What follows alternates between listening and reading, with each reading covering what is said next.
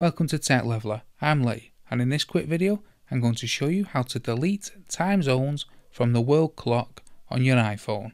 So let's first open up the clock app, and here we've got the world clock open, and I have New York added to my world clock for my last trip there.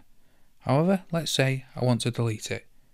You can either press the edit button in the top left hand corner here, and then press the little red icon here to delete it, and then select done.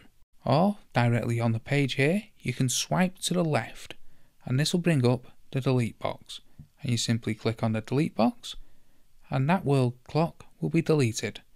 So that's how to delete world clocks on your iPhone. If you want a full tutorial on the Apple iPhone clock app and all the different features it has, then check out this video here.